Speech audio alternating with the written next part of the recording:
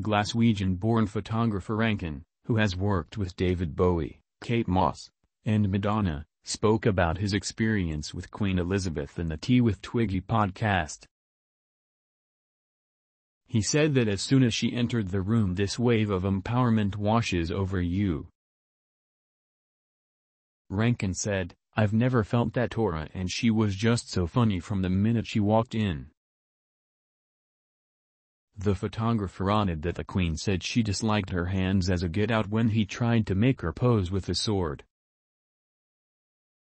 He said, "I was like, I really want to photograph you holding the sword," and she said, "I don't like my hands." I thought, that's the best get-out for holding the sword. I'm probably not supposed to say that she disliked her hands, but what I loved about her is she's so smart, and everything in response that she was saying had this amazing twist to it.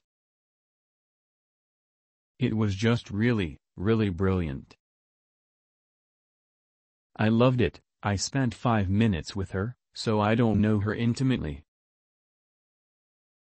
Despite the Queen's reluctance, Rankin was later contacted by Buckingham Palace and was told his portrait of Her Majesty was their favorite because she was smiling so much.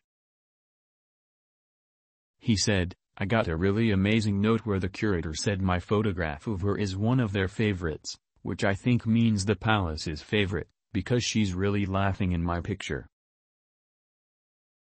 His idea for the photo came when he saw Queen Elizabeth interacting with people working within the palace before the photo shoot. The photographer said, "I was in the throne room and she was walking down this corridor and I could see her and the footman walking. They were both laughing, just cracking up, and I was like, that's what I want."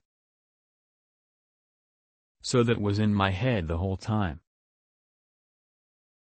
In an earlier interview in 2002, the photographer also revealed that the Queen teased him a little while getting her photograph taken and that he was originally tongue-tied while meeting her.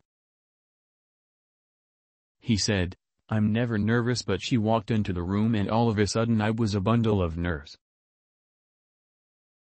She's got a great sense of humor, and she took the mickey out of me. The sync lead fell out of my camera and she started smiling and joking." She said, "Oh, you do have a lot of equipment, don't you?" Queen Elizabeth almost always had her hands hidden in public as she chose to wear gloves while performing royal duties. Cornelia James has been the Queen's glovemaker since the 1940s, and when she passed away in 1999, her daughter Genevieve took over the royal service. Genevieve has said that Queen had her own style which she usually wore all the time and said, "You never see her without her hat, her handbag or her gloves. They are part of her integral style and she's iconic."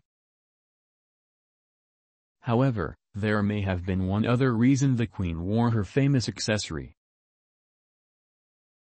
Genevieve said, "She wears gloves because she's shaking a lot of hands. I think they protect her hands.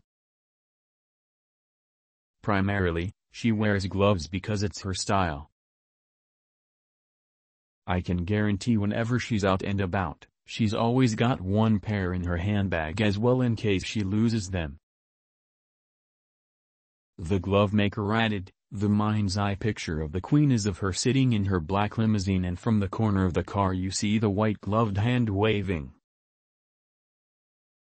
I feel proud that I know it's usually our gloves.